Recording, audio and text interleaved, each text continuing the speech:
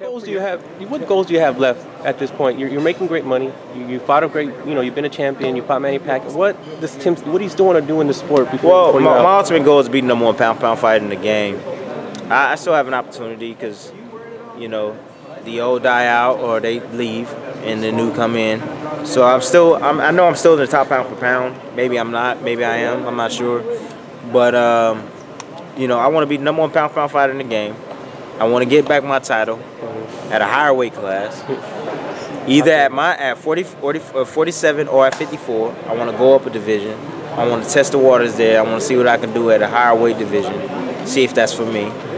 Win a belt there, and then the rest is just fighting for my fans, fighting for the fans out there. I want to entertain, man. I want to be an entertaining fighter. You mentioned that you want to be the #1 pound, and some guys die out. Would you rather fight Floyd before he leaves out? Or would you be okay with him man, let's fight, man. I want to fight the best. I've been in there with Pacquiao, Marquez. I've been in there with all these guys, man. Would he be the toughest assignment for you, you think? Who? You think he would be the toughest assignment, Floyd, if you fought him? He's tough. Yeah, he's tough. Nah, he'll be another tough opponent. Not of all of them the toughest, but he'll be tough because he's the master of styles. He figures you out.